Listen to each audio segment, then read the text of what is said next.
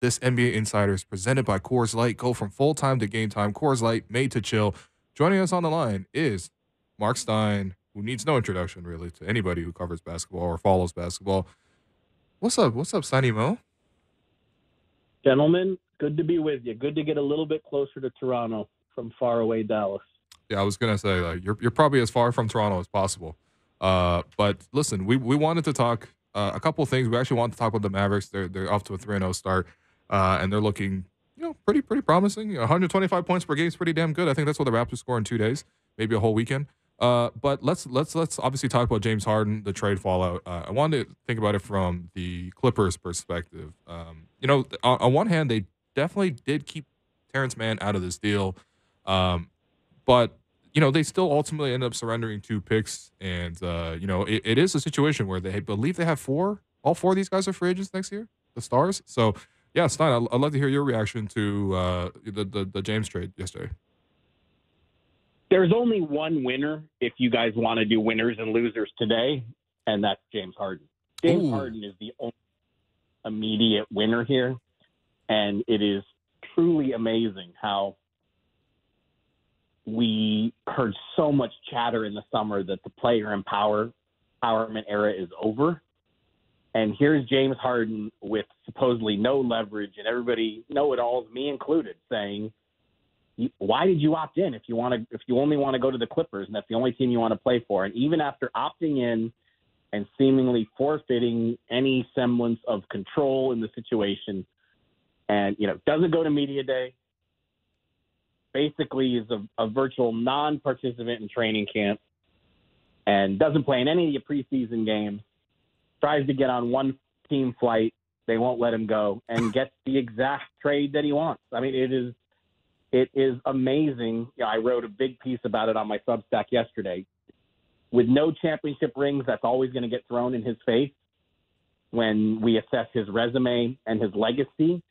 But the man is absolutely the undisputed NBA champion for getting what he wants. I mean, he forced a trade Houston to Brooklyn, Brooklyn to Philly, and now Philly to the Clippers. And that piece is up at markstein.substack.com if people want to read more. Mark, I'm curious what changed for Philadelphia in these days, because it sounded the whole time like they were going to stick to their line. They were playing this game of chicken. They were willing to wait it out. Is it as simple as James Harden showed up and they didn't really expect him to, and that kind of, then it was you get some depth pieces and draft acquisition, but you don't want that headache hanging over things? What changed here? Because what we'd heard all along was like Terrence Mann's inclusion, maybe the extra draft capital got them there. Why did Philly bend on this when we'd heard they were willing to wait it out a little long, certainly longer than a week?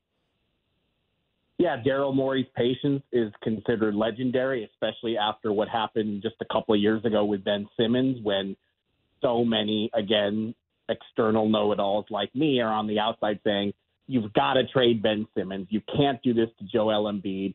You can't waste a prime season of Embiid. But no, Daryl Morey waited all the way till deadline day and got the trade he wanted for Harden. So I think there was a sense that, yes, he'll wait again, and he will show more patience than any team in the league. But sorry about that. I think it's a combination of factors, really, that the fact that Maxey looks so good, Eastern Conference Player of the Week, he already looks like an all-star. But just it was a very chaotic build-up to opening night with the no media day, virtually not practicing, how little they've seen Harden to this point. He wanted to get on the first flight to Milwaukee, and they told him not to join the team. I think the Sixers really reached the point that they just didn't even want to do this dance with drama any further. And they went into this saying, we want Terrence Mann and an unprotected first, or 2 unprotected first. And they got neither. But the Sixers would tell you they did get 2 firsts. That they got 2028 unprotected from the Clippers. The 2026 first is going to be the worst of the 3 picks that OKC controls in 2026. But the Sixers feel like that is a good haul and a good enough haul at this point to move on. And, it's a addition by subtraction mentality that removing Harden from the building now should make things a lot calmer and easier, for Nick Nurse, the first-year coach, who's got to come in there and try to put all this together on the fly. Yeah. Stein, I guess on the Clipper side of things, how is this going to work? Like, do you see these four players, these four, former All-NBA players, some of them are, at least when healthy, are still at that level in Kawhi and PG, but how do you see it all, like, blending together? Like, can all four of these guys play on the floor together? Let's start there. I think their confidence would stem from the fact that Ty Lue has such a great touch with veterans and that he's the perfect coach try to manage this. But, kind of, you asked me about the Clippers from the jump, and the reason I would say that James Harden is the only winner here right now, we're going to have to wait 6 months to judge both Philly and the Clippers here. From the Philly side, it's what they can turn these picks into in their quest to acquire a new third star that makes Joel Embiid happy. And from the Clippers' perspective, yes, they kept Terrence Mann out of the deal. They kept Norman Powell out of the deal, which was important to them. They've addressed a major need in terms of a point guard and a floor leader. That's something we know the Clippers have wanted for a long, long time. They weren't going to get out of the West with the team they had. You could also make the case that they've traded away so many picks over the years to put this team together that, was keeping the 2028 first really going to save them if this thing unravels? No. It's, one pick is not going to do that unless you're getting a Wembanyama type star. So they were already all in, and all that's true. But yeah, you said it. All of these guys, Russ and Harden, are on expiring contracts. Harden is ineligible to do a contract extension. And Kawhi and Paul George, who both missed tons of time in their first 4 seasons together, they have player options for next season, and they're going into a new building.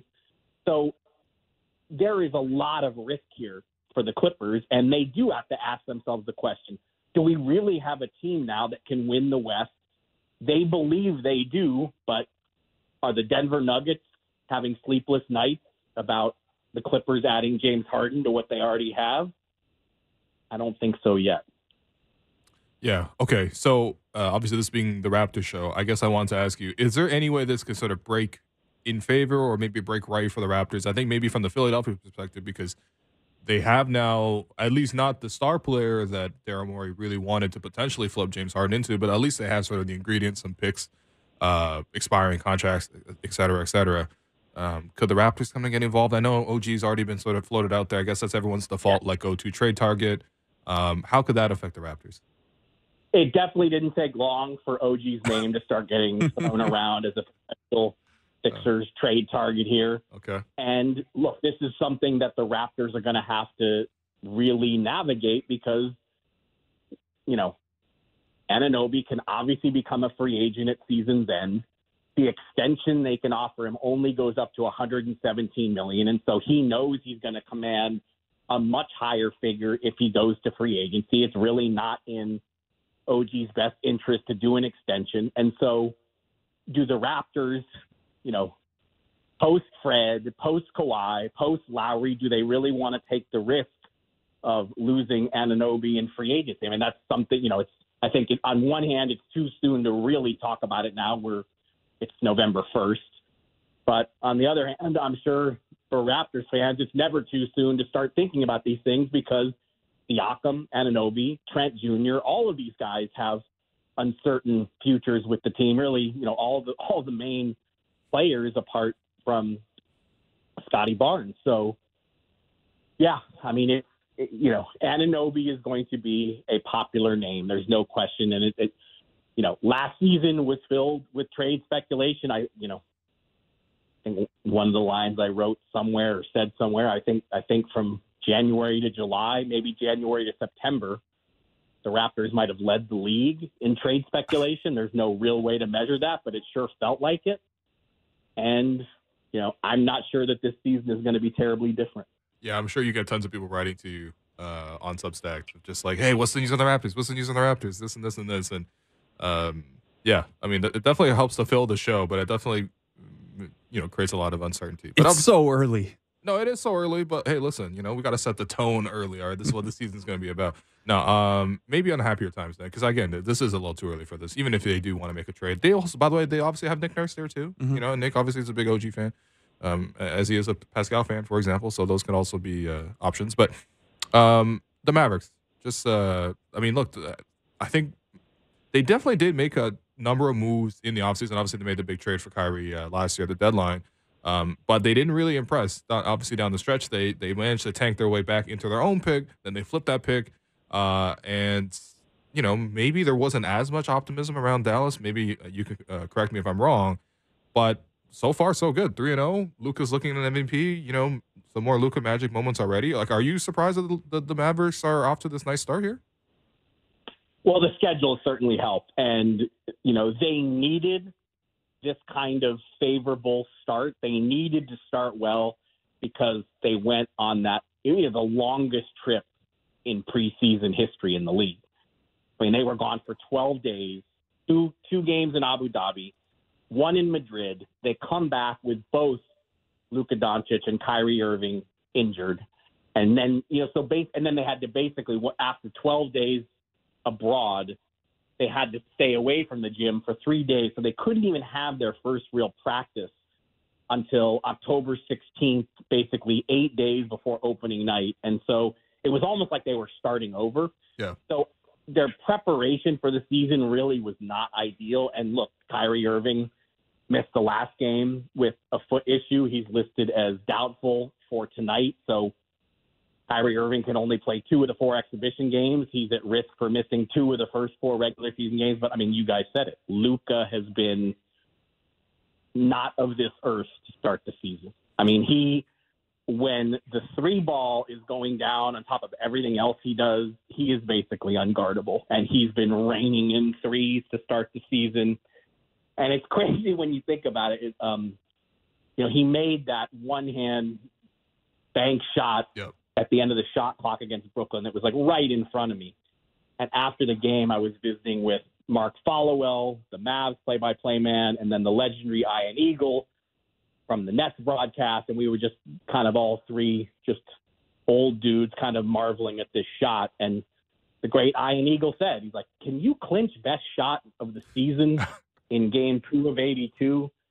And when you think about it, like Luka's shot, which was the cross between a jump hook and a shot put from 30 under duress. I was obviously lucky, but it was still ridiculous as well. We might have seen the best shot and the best pass of the season by Sunday because that Jokic 75-foot lob to Aaron Gordon side out of bounds alley-oop. I mean, we might have already seen the best pass of the season and the best shot of the season. Yeah, no doubt. I mean, that MVP campaign. I mean, obviously Luka's going to win some MVPs in his career. If he takes this Mavericks team with expectations around it coming into the year and the uncertainty coming around it, and if he takes them to top 4 in the West, I can't really see why. If he averages 40, 12, and 10. They'd have to win in the 50s. They'd have to win in the 50s, and it's hard to see that with the roster they have.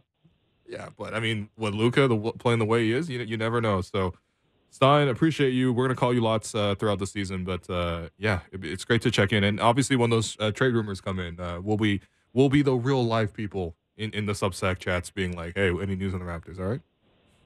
I will do my best, and just let me know when we're doing the live show from Carousel Bakery is. All right. That NBA Insider was presented by Coors Light. Go for full time to game time. Coors Light, made to chill.